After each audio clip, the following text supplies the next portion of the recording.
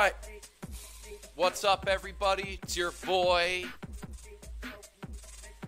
Before everyone freaks out, here's today's lesson. Number one is make sure you are withdrawing money out of your Bitmex account when you win.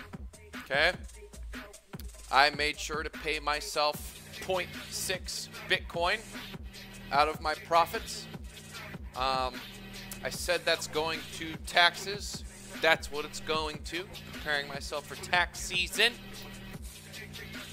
As far as the position that I'm in, you know, things have pretty much gone the way we've expected them to. Maybe not exactly T to T, but the overall increasing on Saturday through Sunday morning to now we are decreasing into Sunday afternoon. If you've been following me the past few days, that's on track. We had a little spike here with ADA. We've been using Cardano to kind of guide ourselves through whale vision.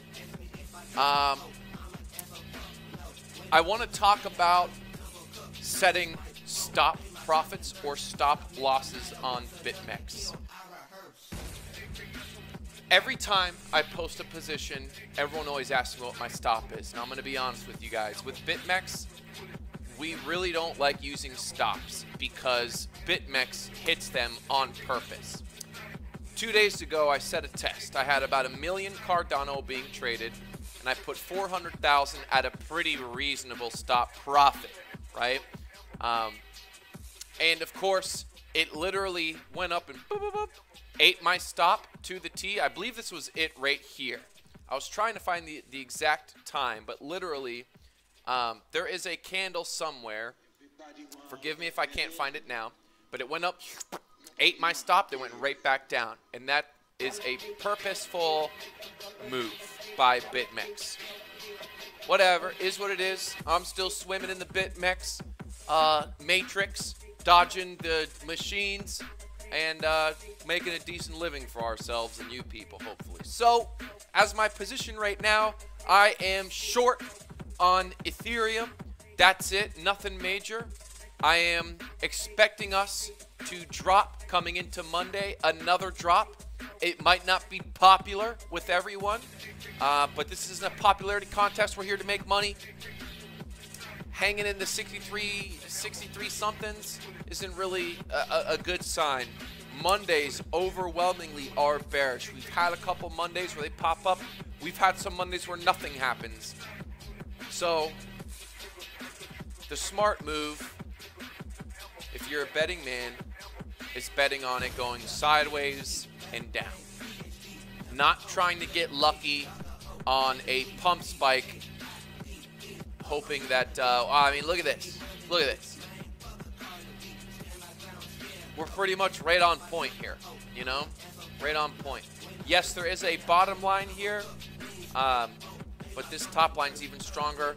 It looks like Alessio took a page out of my book. He drew a new triangle. He drew the new triangle after watching our video.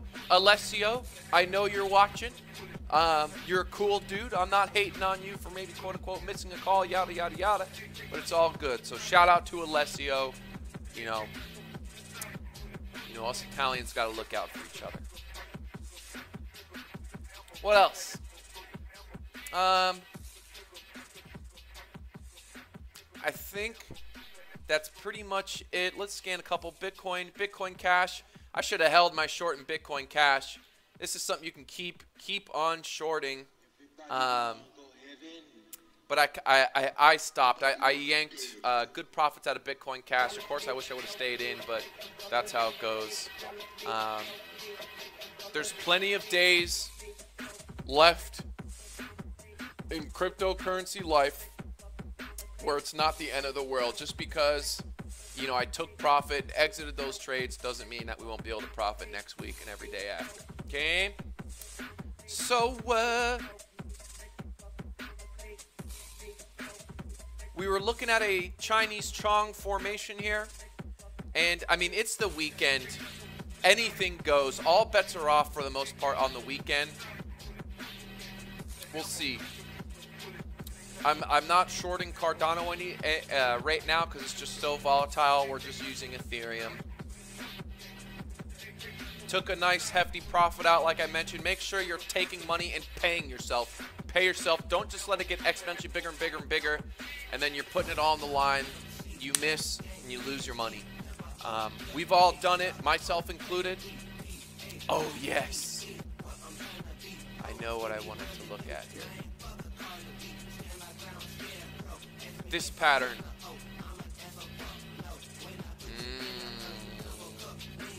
Very interesting. Very interesting. Do you guys remember this? One hair up, two hair up, one hair down. And then do you guys remember what happens next? One hair up, and then another hair up.